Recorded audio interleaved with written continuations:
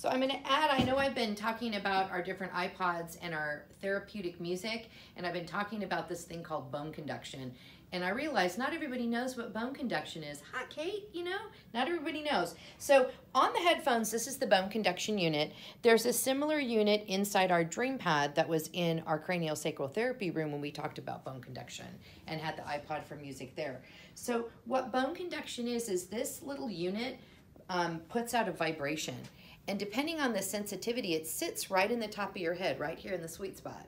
So depending on the sensitivity that you have in your whole body tactile system, you may feel this barely, you may not feel it at all, or you may feel like it is so powerful it's annoying to you.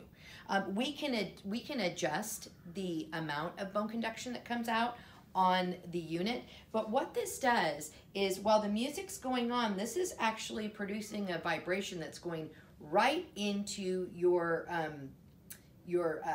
the center and into your vestibular system, which are those semicircular canals, which helps that whole vestibular system combines with your auditory system and your visual system for integration.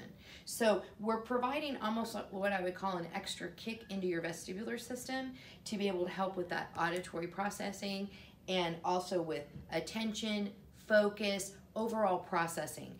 Our brain is a master processor, and these other systems in our brain help us to process. So that's what this bone conduction is doing, that vibration is doing.